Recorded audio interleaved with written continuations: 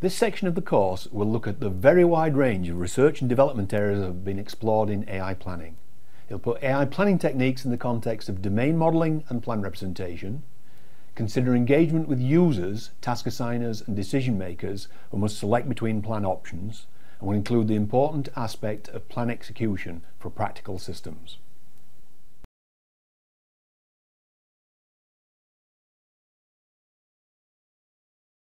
The course logo shows a number of applications of Edinburgh AI planners over the years. The Nonlin planner was used in the mid-1970s to generate project plans for electricity turbine overhaul. The project plans in this case were prepared well in advance because it's costly to have these machines out for any length of time. But while the repair is taking place, typically problems are found, extra maintenance operations need to be injected. So the plans had to be adjusted as you went along, and Nonlin was able to do that. In the late 1970s, Steve Veer at NASA's Jet Propulsion Laboratory created the Divisor planner, which was used to generate action sequences for the Voyager spacecraft, though it wasn't used for uploading live action sequences to Voyagers.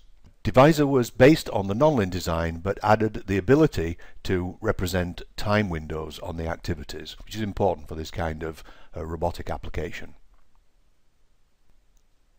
Nonlin's hierarchical task network approach was also used in some of the early research on the robots in Japan. Assembly, integration and test of the payload bay for the European Ariane rockets was carried out using a planner based on the O-Plan design. O-Plan has also been used in a wide range of applications in emergency response and search and rescue.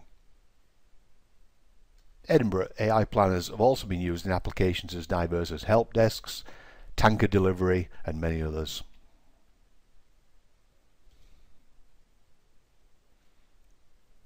Even the earliest AI planners were used in realistic and practical applications. The STRIPS planner from the early 1970s was used to control the Shaky robot.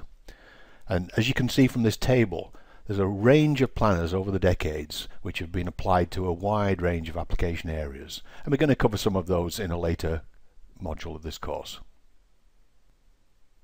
As part of this course, we're going to encourage you to look at a number of readings. In particular, there's two reviews of AI planning which we hope you'll find useful. One is from the 1990s, so it's quite dated, but it does include a lot of the work on those early planners and some of the formative techniques that's used in them and that you'll learn about on this course. That's the Hendler, Tate and Drummond paper in AI Magazine on AI planning, systems and techniques. There's also a review a decade later by Wilkins and Desjardins on A Call for Knowledge-Based Planning, where techniques of knowledge-based systems and planning were being brought together. Full details of these readings and the locations where you can find the PDF copies of them will be available in the course wiki.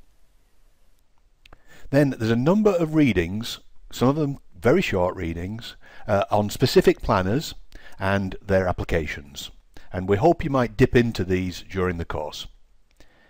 If you've got time to read just a couple of these are the ones which suggest the initial review of AI planners to 1990 and a very short paper on O-Plan, one of the Edinburgh planners, which looks at a wide range of techniques and applications that were in use in that system.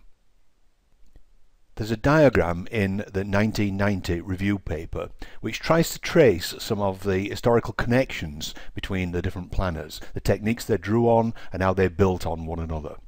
It's worth looking at that in detail. Perhaps you could pause the video at this point and take a good look at some of the techniques and areas in there.